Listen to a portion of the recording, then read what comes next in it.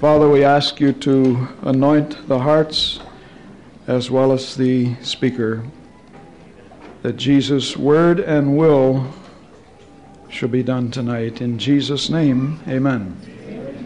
If you turn to 1 Corinthians 14, I want to deal tonight with one verse there, verse 15. Verse 15, 1 Corinthians 14. What is it then, Paul says? I will pray with the Spirit. We could say in the Spirit, can be translated that way. I will pray in the Spirit. I will pray in or with the understanding also. I will sing in or with the Spirit, and I will sing with the understanding also. I wonder what we did with that verse all of those years that we did not sing in the Spirit or pray in the Spirit. What did we do with that? Because we knew what it was to pray or sing with the understanding, because that's what we were doing. Well, what did we do with it? We didn't do anything until we dealt with it. And after we dealt with it, we knew what he meant. Many years ago, before I became charismatic, I read in this book on Brethren history how somebody heard what they thought was a choir in this charismatic church. It was just the people singing. And said, you couldn't make out any words, but it was the most beautiful heavenly music you've ever heard. And he wrote quite a bit about that, trying to figure that out. He said as a young man, he would just lie outside the church on the hillside and listen to those beautiful voices, all in harmony. You couldn't make out words. One was not saying what the other was saying even, but it was in perfect harmony. The brethren had the baptism of the Holy Spirit at one time.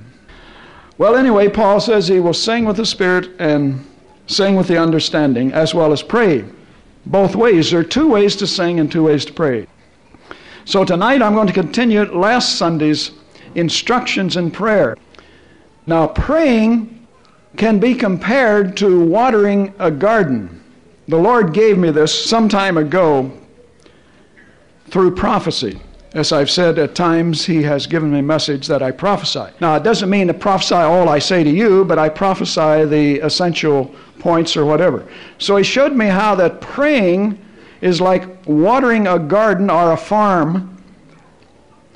You know, shrubs and so forth, and particular kinds of plants, you have to take a bucket of water and water them individually at the base, 5-gallon bucket of water. We did that for years over there in our yard until the Garden of Eden now has taken off by itself. So we don't water it anymore. We just try to keep it from growing so fast. But that's labor. And it's much easier to take a hose and water your garden. But you still have to go to the garage, get the hose, carry it to the garden, go back, turn the water on, stand there and direct it for 30 minutes or an hour, then go back and turn it off, wind it up, take it back in the garage. That's work, but it's not as much work as a 5-gallon bucket. I think you have the point by now. But it's easier than that to have a sprinkler system where you just turn it on and it sprinkles and you watch it. But you still have to set it up and turn it on and off, don't you? And direct it and move it about. And so it's easier than that. Like some farms are irrigated by ditches where you just put a pump in the creek, the river, the pond, the lake, and turn the pump on and it waters itself. But that still takes work. You got to watch it. You got to turn it on and off. You have to dig the ditches. And easier than all of that is when God from heaven sends his rain and you just sit back and rest. Making any connections yet? And let God water your garden. So it is with prayer.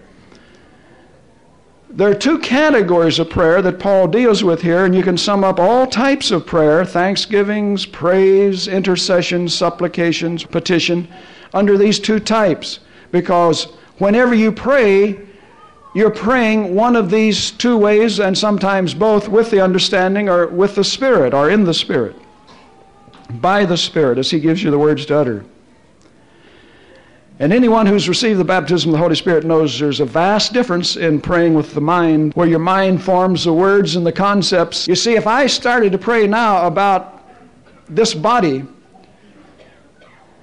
I'd have to think words and concepts, and needs would start flooding in on my mind, and people who are not growing, minority, praise God, people who insist on remaining a problem, but everybody has needs that I pray for every day. You know, I mean, pray for the body. I have to articulate that in words. But you see, after I articulate that in words, and I'm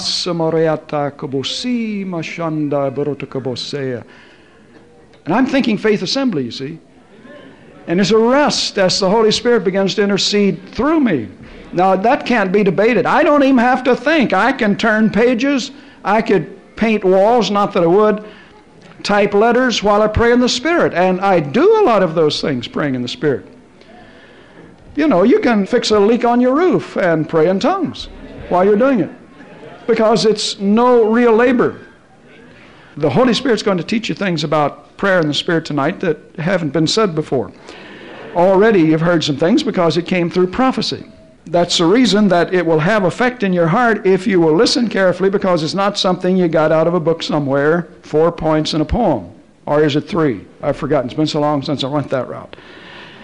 It would be incorrect to think that all prayer with the understanding, where your mind forms the words and the concepts, is to be compared to the labor of watering individually plants with a 5-gallon bucket. And it's also incorrect to think that all prayer in the Spirit is just a rest to be compared with rain from heaven. To think that all is that way. Generally, it's the way we said. But think of the times when you pray with the understanding, times of thanksgiving and praise and rejoicing. That can be a time of real joy and refreshing. That you want to say, praise the Lord, hallelujah, thank you, Jesus, for that healing or whatever. And you just want to hear yourself saying what you want to say.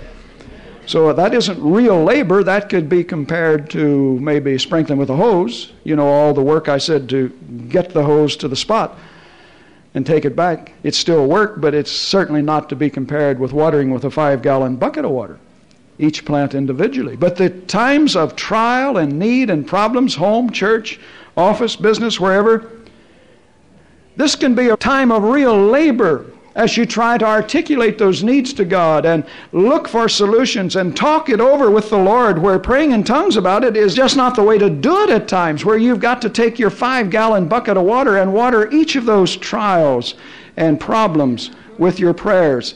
And sometimes this is the way God gives you the solution. As you're talking to Him, comes out in English what you need to do, or where the problem is, or how it can be solved. You see, and it can be real work, but it's necessary, because that's why He says He prays both ways. But when you compare the labor between the two, there's no comparison between laboring in words that you think up. There's a place for that, and letting the Spirit intercede through you. And so, as I say, there are times when praying with the understanding can be a real labor. Sometimes it isn't. Praise, thanksgiving. Sometimes the need is not as pressing, even when it's a need, not as serious. And it's not going to require so much watering with buckets as it is getting the hose out and sprinkling that problem with your prayers. Sometimes you can sprinkle your prayers. Well, pray 5 minutes, 10 minutes, and other times, you know as well as I do, it's just on your mind, you're praying about it all day. So if you know how to put analogies to work, then I won't have to be here till midnight explaining all the things we mean and don't mean. Just use your own Spirit-inspired imagination. Imagination's good if it's inspired by the Spirit, because you can draw your own conclusions, make your own analogies. But certainly there's no comparison with prayer in the Spirit. But there are times when praying in the Spirit, you see, is not just like rain from heaven. It can require some work or labor on our part. Now, Jesus speaks of the time in John 7, 37, 39, the time when He's going to send the Holy Spirit. And through the baptism of the Spirit, He said, out of our innermost beings, translated belly in King James, but it's the middle region, your innermost being, from where will flow rivers, He said, of living waters. Jesus cried, saying, if any man thirst, let him come unto me and drink. He that believeth on me, as the Scriptures hath said, out of his innermost parts shall flow rivers of living water. Now notice it's a river flowing out of you. It's not something you pump up or you've created. And this spake He of the Spirit, which they believe on Him should receive. So we know what He's talking about, the baptism of the Holy Spirit. And out of us flow these rivers of living water. Now anyone who's ever received the charismatic experience knows the difference between laboring with prayers of your understanding, even when they're not so great needs you're praying about. You know, if I ask the Lord to anoint me tonight in a special way, sometimes I pray in a special way. I say, give me a double portion tonight, Lord.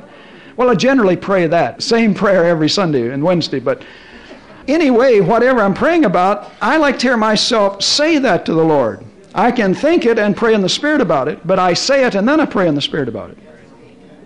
So anyone knows the difference between what you need to articulate in words and then moving into the realm of prayer in the Spirit after you've stated the need, maybe your need we're praying about or whatever. There's no comparison. It's 1,000 times easier to pray in the Spirit than to say 10 words in English, because there's no real labor or effort. But it doesn't mean it's all just a rest like rain from heaven, because it still requires that you put your vocal apparatus into operation. You can't just sit still and be anointed and keep your mouth shut. Say, I'm going to rest. I'm going to sit this one through. And the Spirit pray through you. You have to put your vocal apparatus into operation. We speak by faith what He gives, the Holy Spirit gives. It still requires that you do that you stay with it, as it were, until you know inwardly the need is met, or you're satisfied you've prayed sufficiently about it, and so forth. But there's no comparison between that and praying with the understanding. Although it is an effort in the sense that you have to do it, it's not the same as carrying buckets of water to water the need or the problem. Now there's another type praying with the Spirit that is a rest. You see, what we've been talking about, it's a rest when you compare it to praying with the understanding. But there's another type of prayer in the Spirit that is a total rest, and that is when the Holy Spirit anoints you to speak in tongues and interpret, one or both, to edify the body of Christ with. When you're anointed, I don't mean when you're impressed you ought to, and you just speak it forth by faith, because sometimes that's the way it is. I'm talking about when that anointing comes and, well, you either speak to the body or to yourself. You got to speak. You got to say it. And remember, Paul says, if there's not an opportunity to speak to the body, speak to yourself. That anointing that comes for that, to minister, to edify the body of Christ. Or when the Holy Spirit anoints you with the spirit of intercession on behalf of some Christian in need. Maybe he's at death's door, going through a severe trial. She's undergoing temptation. Or interceding for the nation. Or to overcome some work of Satan where he's trying to hinder the work of the Lord, and so forth. And you're anointed in a special time, in a special way. Now this is not merely prayer in the Spirit that we've been talking about. But this is prayer initiated by the Spirit, prayer controlled by the Holy Spirit, and prayer terminated by the Holy Spirit. When He stops, you stop. When He starts, you start. Now, I can tell the way some look, and I don't mean that's a bad look, but the way that some look, that you've never had that anointing. I don't know why, if you're charismatic. I mean, I've been anointed to speak in the Spirit. You know, whether it's tongues, interpretation, sometimes it's for yourself. This very message, the basis of it, started with such an anointing. In that case, I prophesied, but I've done both. You speak in tongues, that language that the Spirit gives you, then you interpret it back to yourself. And then I've been anointed with that special anointing, to where if you don't speak, you'll burst. And you fall on your knees and you begin to pray in the Spirit, or more accurately, the Spirit begins to pray through you. You are just His instrument and vessel. He initiates it, He controls it, He terminates it. When the burden lifts, you know it. You couldn't utter another word in tongues. Oh, you could by faith, but I'm talking about, you know, when it lifts. I've had that happen. When you either speak or burst and you fall on your knees, and the Holy Spirit prays through you until that burden lifts. And that can be compared to rain from heaven. It is a rest in the sense that all you are is a vessel through whom the Holy Spirit speaks. You say, but don't you have to give your vocal apparatus? Friends, you just have to put it in gear. I'm talking about anointing that some of you haven't experienced, as I say, because I could tell from the way you were looking. Well, now, what's he talking about now? I've never felt that. Well, it isn't a feeling, it's an anointing. You may feel something. You may feel like 220 volts that you stuck your finger in the socket. The Holy Spirit kind of shocks don't hurt. but you can feel it. But I'm not talking about feeling, I'm talking about an anointing to where there's really no way you can prevent it. There's no way you can start it because He anoints you and you start praying. There's no effort to it. It's like rain from heaven. And when He stops, the burden has lifted, you know to stop. For example, I heard one time, it's been years ago, of a friend whose daughter was seriously injured here close by this area. Ran through a stop sign late at night, and a truck just demolished the car, and she died right there on the highway. And I don't remember all the details, but anyway, she came back to life. I think somebody was there from either Faith Assembly or a charismatic, and, you know, it's hard for people to die around people with faith. But she hovered between life and death, and her parents had already given her up. When I got to the hospital, I said, well, don't give her up. That isn't faith. Well, let the Lord's will be done. I said, that isn't Bible. The Lord's will is for you to believe for the healing of your daughter. But anyway, before all of that, as soon as I got word, I was just sitting there. It was after a meeting where I'd spoken. We were sitting around eating when word came. And as soon as I heard it, this great anointing came. I knew exactly what it was for because, you know, anointings are different. You know, when you're anointed to do a certain thing, to pray for the sick, anointed to speak in tongues, anointed to prophesy, or anointed to intercede or whatever. And the knowledge of what it's for comes with it. Parenthetically, let me say, I've never understood people who come and relate their visions and dreams to me and ask me what they mean. Because the meaning generally comes with it. Some things God holds till later, like He did Daniel. Daniel didn't know all he saw, what it meant. But I'm talking about the general application of these things. They'll say, I've got an anointing from my elbows down, from my shoulders down, and my hands. Does that mean I'm supposed to pray for this? You know, if you got an anointing, ask Him. I didn't give you that anointing. I don't know what it's for. Wouldn't that be silly for me to tell you it's for this or that and God was anointing you for some other purpose? I tell people generally, sometimes it doesn't mean a thing. You're just anointed, and that's the presence of the Holy Spirit. Am I supposed to go over there and pray for somebody? I've had them in this body everywhere I've ministered. What am I supposed to do with this? I said, I don't know. Why don't you ask the Lord? He gave it. I really don't know. Now, if He shows me, I'll tell you. If they say, well, this is the 10th time it's happened, well, then for at least 10 times you should be seeking what it means, because maybe it's the gifts of healing. Maybe He's saying something to you. Maybe it's false anointing. If you go in the realm of feelings, some of the false teachers and prophets who left here talked about feeling. Oh, I just feel so anointed. One of them who died an alcoholic, he would say to me, oh, I feel a rush. He would even use drug culture language to talk about the anointing. And he'd say, I feel a rush in my arms while we're talking. You know, I'd get off on something spiritual or whatever. Well, I was never too enthused or impressed, because I believe if you're anointed of the Holy Spirit, your language will change even. But anyway,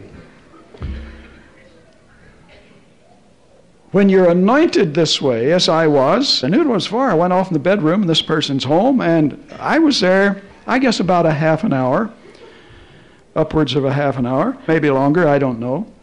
And the burden lifted. When it lifted, I knew she would live. That's all there was. And she is still living to this hour. Now, it's a long story about the situation I don't want to get into, but the point is, I was anointed to intercede. I remember reading Dad Humbert's book.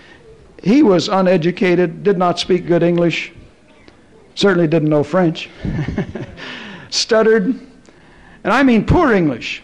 Even shows up in his book, and I don't say that to criticize, but to make the point. And as a young man, hadn't been in the ministry too long, he was in a French-speaking quarter, I think Louisiana or somewhere.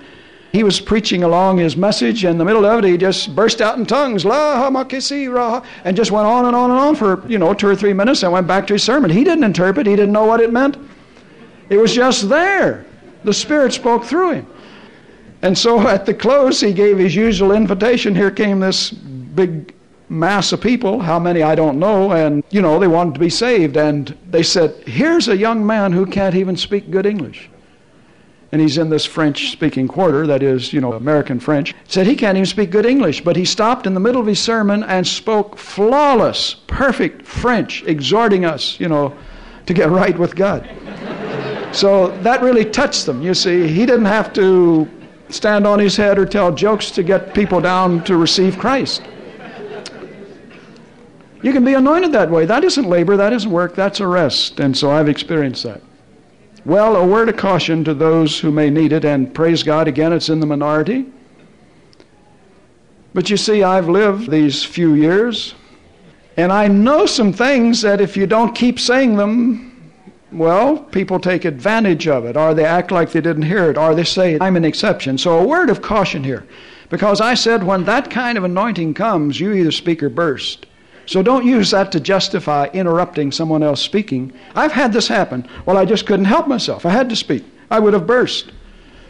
And so they heard me say that, so put this on your tape or in your notes too, that I said this. And don't use that to justify not flowing with the moving of the Spirit in the service. If you are sensitive to the Spirit, you won't try to interrupt what's happening. If we're praying for the sick, that isn't the time to come up and give a testimony. I say it again because it does happen. For those who need it, we give this word of caution. Do what Paul said. Speak to yourself and to God. Now, there's a time when you know that now it'll fit right in. Now, I'm not going to digress and get into questions that people who are novices in the Christian faith and the charismatic experience, or people who don't have the baptism. Right away your thought is, well, he's quenching the Spirit. Well, let's just take all the revelation. The same revelation that says, quench not the Spirit, the same apostle who said that, says in 1 Corinthians 14, everything let it be done decently and in order. You know, take turns. And he said, the spirit of a prophet is subject to the prophet. And that if you can't contain, and if you know you're anointed to speak in tongues and there's no interpreter, and you're not going to interpret, if you don't have faith for that, then he says, speak to yourself and God. You can just get out there and talk to yourself all you want in tongues. You see, there's no prohibition on that. Forbid not tongues to yourself. But if you're going to speak in public, then you see there's an order, is all we're saying. So don't take my phrase that when this anointing from heaven comes to intercede, and sometimes I've ministered the whole service in the Spirit, it's just like Jesus says, it comes out of your innermost parts. It's just like literally someone has kicked you in the stomach. There's no pain. But it's interesting that the Bible uses terminology like that to explain what we really experience. These are things that have nothing to do with the mind, is what we're trying to say. And I can't explain to you scientifically or spiritually why the solar plexus is the region that Jesus referred to, but even in occult circles, when a medium, a trance medium and so forth, when they're functioning under the control of a spirit, it's out of that region, you see, that things come forth. They feel it there. They know that's in the region of the solar plexus. And I notice when a very strong anointing comes, that's the region where you experience it. Again, I can tell by the way some look, they've never experienced that. Well, maybe you don't have to experience that. If the Lord somehow refers to that region, then why wouldn't the counterfeit, the devil, operate through the same region? So that we get it all said and nobody goes out and misquotes me. Be that as it may, don't look for feeling, look for faith. So both types of praying here in verse 15 are in order, in their place. I will pray with the Spirit, I will pray with the understanding also. I will sing with the Spirit, I will sing with the understanding also. Now, along your charismatic walk, you'll have people, if you haven't talked to anybody, I guess, or witnessed to them, you'll have people say, well, what do I need with the baptism of the Holy Spirit and speaking in tongues?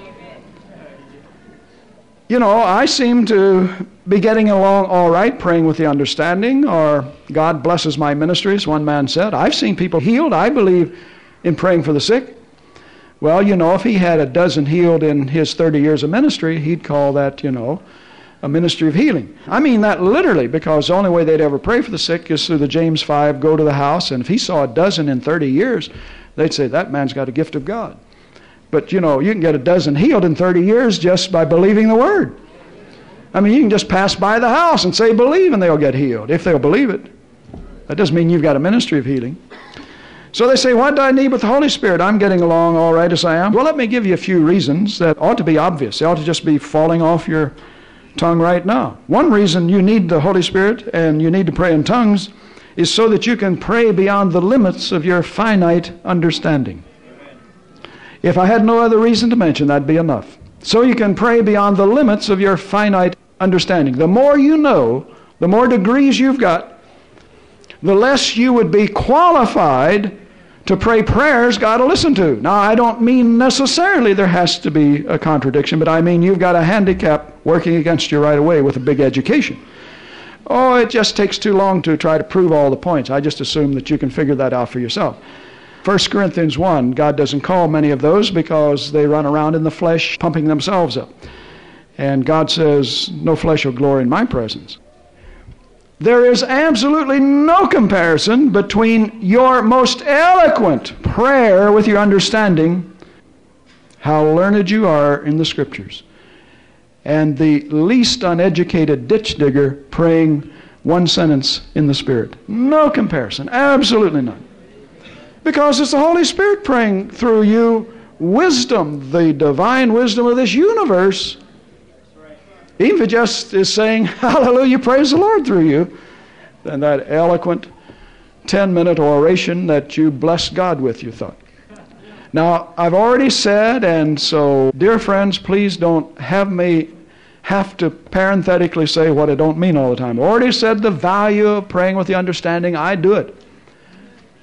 10%, 90% praying in the Spirit. But that 10% is important. The Scriptures say, I pray with the understanding and with the Spirit. I sing with the understanding and sing with the Spirit. So we're not knocking it. Why do you need the baptism? So you can pray in the Spirit, so you can pray beyond the limits of your finite intellect. And it is so finite, you can't even compare yourself to an ant by analogy. By the way, they're pretty smart. Let's get something that's pretty dumb. You know, like a moth. He'll always destroy himself if he can find a light. So you can't compare your intellect with a moth, a dumb moth. He'll just keep working at it up and down that lampshade until he can touch the bulb, and psst, that's all. And he falls down. And he's a creature of the night to begin with. It looks like he'd try to preserve what little time he has. But anyway, that's pretty dumb. It's so far beyond what the Spirit is saying through you than what your educated intellect could ever say. There's a place for that if it's sanctified, educated intellect. You see, Paul was educated. So he can't knock it if it glorifies God. Paul, much learning doth make thee mad. People knew he was smart. Peter said, he writes things hard to be understood, which is no asset. Don't go out and try to write things hard to be understood. And then secondly, why do you need the Holy Spirit? So you can pray in tongues, so that you can sing beyond the limits of your ability, both in content and quality. Oh boy, I'll tell you, some people think they can sing. Some people know they're not too good at it, so they don't put on a show. And some have some beautiful voices in this body with their understanding. I've heard them. You know, it's a gift. One has one gift, one has another. You can glorify God with your voice. But I'll tell you, the poorest singer with their understanding can sing beautifully, perfect harmony, with 1,000, 2,000 other voices when they sing in the Spirit. That's why Paul says, I'll sing with the understanding. I like to hear those words. There's power, power, wonder-working power. I like to hear that, he says. Amazing grace. Well, they weren't written then, but whatever they were singing the Psalms back then. And we've got some Psalms we sing. But he says, I sing with the Spirit too. And anyone who has ever sung a song with his understanding and then lifts up his voice or her voice with the Spirit, you know there's a difference. You ought to take your guitar sometime, or piano, and just sing in the Spirit. You'll find that the chords and the words and the notes, the words you don't understand because it's a supernatural language, you'll find they all fit. So you can sing beyond the limits of your ability, both in content and quality. I remember the night I received the Holy Spirit, I asked for a double portion, I claimed it, I got it. I don't want to go through all of that led up to it, I've told it before. But it was that anointing. I'll tell you, that anointing. My whole being was anointed. I prayed for 2 hours, I believe it was, at the McCormick Seminary cafeteria where I received in 66. The only reason I stopped, they said we have to close the place and go home. But that anointing stayed with me, and it was hard to go to bed, you know. I said to my wife, it's still there, you know, even at bedtime. Hours later, still there, and just flow in the Spirit. Languages of the Spirit. I awakened sometime during the night, and the anointing, I mean, there was nothing. The devil said, you had it, but you lost it. Well, see, I'm new at this. I don't know anything. If you knew anything, you would know more than I did. Oh, I had a head full of theological facts. I'm talking about the charismatic truths of the Bible. But you see, I'd learned to walk in faith back when I got saved, so I said to the devil, I said, feeling or not, I haven't lost it. It'll be there in the morning when I wake up. I don't need it now. It's 3 o'clock in the morning. Went back to sleep by faith. Got up the next morning, no anointing, no nothing. Every stroke of the razor, you had it, but you lost it. Because there's nothing there. Go ahead and try to speak in tongues. And I said, I'm not going to try. I'm going to shave, I'm going to get dressed, comb my hair, do everything I ordinarily do. Then I'm going over in that corner. There was a chair there. I was still up in Chicago where I received, staying with a brother in his house that night, and then we were driving back to tell our church about it. That was Saturday. On Sunday, when I get done, then I'll go over there and it'll be there. And I went on and took my time, and then when it was time to go pray in tongues in the Spirit, this was a brand new experience, you know, and that heavy anointing the night before, nothing there, no feeling, no anointing. I went over and knelt down and opened my mouth to pray in tongues, and it came out a song in the Spirit. As far as feeling, I didn't know if anything would be there, but I began to sing in the Spirit. And I was so happy, I began to weep and sing, and oh, it was beautiful. Sing, I mean sing in the Spirit, giving the words and the melody. I didn't know you did that. Well, anyway, so you can sing. I'll give you another reason why you need the Holy Spirit, so you can pray in the Spirit. And that is so you can pray according to the will of God. Romans 8, 26 and 27. So you can pray according to the will of God. You see, the baptism of the Holy Spirit is God's corrective for your tendency to get your old human reason and mind and logic and intellect in the way of His will concerning the matter about what you're praying. See, you've got a need here. Whatever it is you're praying about. So you lift up your voice in the Spirit and you'll intercede according to the will of God. Perfect will of God. That's what Romans 8 says. We're going to read it in a moment. But when you pray with your understanding, you think, well, this is the way it ought to be, and this seems logical. And I've got a PhD in psychology, so this is what ought to be done in that individual's case. And you get your old logic and reason and intellect in it, which sometimes has its place. We've already said that, so we don't have to keep saying it, do we? Likewise, the Spirit helps our weaknesses. That's your head weakness. You're weak in the head is what he's talking about. For we know not what we should pray for as we ought. So he's talking about the weakness in your head. Translated King James infirmity, but the word in Greek means weakness. You're not sick, so it must mean weakness with your understanding. We know not what to pray for as we ought, but the Spirit Himself makes intercession for us with groanings which cannot be uttered. That is, with understanding. And He that searches the hearts knows what's the mind of the Spirit, because the Spirit makes intercession for the saints, that's us, according to the will of God. Praying in the Spirit is the corrective for getting your intellect in the way of God's will. God wants His will done in your life. You want God's will done in your life. Pray in the Spirit about it. Pray in the Spirit. And then you'll always have intercession by the Spirit according to the will of God. Because the Holy Spirit's giving you the words. There's no way that He can pray contrary to the will of God, and you can't. I don't care how smart and educated you are and how logical it looks. Some of the best logic is not the way. Sometimes God has said to me, don't get your logic in it, because that doesn't change people. You see, logically you can be right sometimes. Give you an example. Maybe I've said it before. I stand here sometimes till 11 o'clock. That's all right. I got a study in there. I'll talk to you as long as you need to be talked to, or counseled, prayed for, whatever.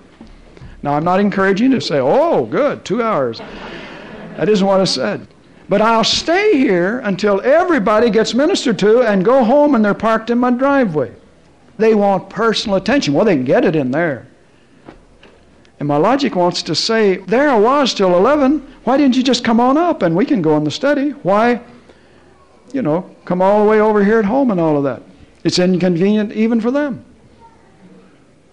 And the Lord has spoken to my heart about that. Don't get your logic in it. They don't understand. That's the only way they know to do it. Again, I'm not encouraging you to wait for me over in the driveway. But it's so good to be able to hear the voice of the Spirit. Don't get your logic in it. They need help. This is the only way they know to get it. So help them. Praise the Lord. Now, again, you can't prove everything by one illustration or statement. Sometimes we may just say, no, you see me tomorrow, or whatever. Depending on circumstances, maybe that's the 34th time you've talked to that brother or sister. Some of them, sometimes you've said, you don't listen to anything I tell you. Why counsel? You don't obey the Word of God. Why don't you put some of that faith into practice? And they still keep coming and keep coming. And finally you get to the place where you say, no more counseling. You're going to have to start obeying this Word. What if I had 1,500 or 2,000 out there that had to have counseling every day for every decision? Well, it's impossible. You'd never get anything done. There's a place where you have to draw the line. So praying with the Spirit, we were saying, as a corrective for getting your intellect in the way when you pray. Praying in the Spirit is a corrective also for man's teaching on prayer. Most of the time when man teaches on the subject of prayer, as we said last week, he teaches you to condition your prayers with an if. Praying in the Spirit is a corrective for man's teaching on prayer. Why? The Holy Spirit will never pray if it be thy will about anything, most especially the promises of God. Because we're told he makes intercession according to the will of God. Why won't he pray if? Is because when you're praying in tongues, the Holy Spirit is giving you the words. And you'll never catch him doubting that God will do what he says and be praying through you in tongues, sending up a petition before the throne. If it be thy will, do what you've said is your will in the Word. Isn't that ridiculous? Have you ever considered that most charismatics live and lead a double prayer life? Most charismatics. We can't say non-charismatics because of what I'm going to say. They lead a double prayer life. When they pray with the understanding, generally they're either thinking or articulating if. Now that's just a fact. It can't even be debated. Just go anywhere in any charismatic circle, most praying is if. They've never been taught how not to. But when they pray in the Spirit, that's their double prayer life, you see, with the understanding if, but when they pray in the Spirit, they never pray if, because the Holy Spirit isn't going to pray if. God isn't going to say if back to himself. The Holy Spirit's God. God the Father made the promises. God the Son went to the cross, provided, let's take healing, for example. It works for anything else, but he provided healing. God says in his word, 2 Corinthians 1:20, I've already said yes to that promise of healing that he makes all through the Bible, Old and New Testaments. Now, wouldn't it be ridiculous for the Holy Spirit, you start praying tongues about healing, you're thinking if in your mind. You can think with your mind while you're praying in the Spirit. Sure, you have to catch yourself sometimes. You're off on that vacation or whatever. Hey, come back here. I'm praying. This is serious. That's one area of praying in the Spirit you have to guard yourself against. The wandering mind. Oh, it'll wander when you're praying in English, but it's easier when you pray in the Spirit because the Spirit's praying through you. And so while you're thinking or saying if in English and then switch over to prayer in the Spirit, the Holy Spirit isn't going to pray if. It would be ridiculous for him to be standing up before the throne. Now, if it's my will to do what I've said is my will in my word, will I will to do my will or will I won't? That would be ridiculous. He's never going to say if. That's why you shouldn't about a promise, because that's a revelation of the will of God. The Holy Spirit always makes intercession according to the will of God. So can you. That is when you're praying about a promise, because he gives the conditions to meet. And he, of course, is revealing his will when he said, I will do this or that for you when you meet the conditions. So the Holy Spirit isn't going to say, will I will to do what I've said is my will, or will I won't? He isn't going to pray that way. He'll always pray a positive prayer, intercede for you. Again, you see this double prayer life when charismatics pray the so-called Lord's Prayer. In Matthew 6, 9 and following, Jesus said to pray this way, Our Father, which art in heaven, hallowed be thy name. Thy kingdom come, thy will be done. And most put a period there. He didn't stop there. You know what he went on to say, on earth as it is in heaven, and so forth. But the logic of the prayers that you hear is based upon passages like this, his prayer in the garden, or this prayer here. Well, we're told here in Matthew 6 to pray for God's will to be done. And so why shouldn't I pray for God's will to be done about everything about which I pray, whether it's healing or whatever? Well, now Jesus didn't stop there. He said, Thy will be done on earth as it is in heaven. On earth as it is in heaven. On earth. That's where we are, as it is in heaven. Now, how's His will being done in heaven concerning healing, since that's what we brought up? Well, if you were in heaven right now, you could search it from one end to the other. You'd not find a single person in a wheelchair on crutches, with a broken arm or leg, blind eye, deaf ear. You'd not find a single case of leprosy or cancer, a child with a fever, or a saint with a cough, any more than you'd find some old stinking drunk or a woman in shorts reeking of cigarette smell, nor would you hear so-called Christian rock music. Do you know why you wouldn't see any sin or sickness in heaven? Is because God's will is being done there in every respect. Every respect. And Jesus said, pray, thy will be done on this earth as it is in heaven. Why didn't He just say, God, do your will on earth? Of course, it would end up meaning the same thing if you can think beyond, ABCs, but He specified on earth as it is in heaven. As it is in heaven. As it is in heaven. There are no sick people there. So don't cut Him short and put a period where He didn't and say, Our Father which art in heaven, hallowed be thy name, thy kingdom come, thy will be done, heal me. Thy will be done, heal me. That isn't the way He said to pray. Now, you don't pray that way about sin, so why should you pray that way about sickness? I mean, if you're not going to believe that His will is to be done on earth in your body, then why do you pray as you do that His will be done in your spirit? Why do you pray, if it be thy will, those who do, about healing your body, when you don't pray, now God, if it's your will, I know you've said in your word not to sin, not to fornicate, not to lie or cheat. Now if it's your will, you help me not to sin. If it's your will, I want to live today on this earth like people are living in heaven. There's no sin up there. If it's your will, give me the strength not to lie, cheat, fornicate, or sin. Now you say, that's ridiculous. I wouldn't have to pray, if it be thy will, help me or let me not sin. I already know His will. Well, His will concerning healing, the provision, the promise is just as clear in the Word of God. So why do you believe the word of man instead of the Word of God? It's that simple. People who are searching for proof texts to justify why they don't believe the Word of God on healing, in Matthew chapter 8, verses 1 to 3, we have the account of the leper. The multitudes were about, and the leper who came to Jesus and said, If thou wilt, thou canst make me clean. And Jesus answered, I will, be thou clean. And so the argument is on passages like this in the Lord's Prayer and Jesus' prayer in the garden, the argument is, if the leper can pray, if thou wilt, thou canst heal me, why can't I? Well, for the simple reason, Christian, the leper did not know the will of Christ concerning the healing of that leprosy, and you do. Oh, you've got a New Testament, a Bible filled with the promises of healing.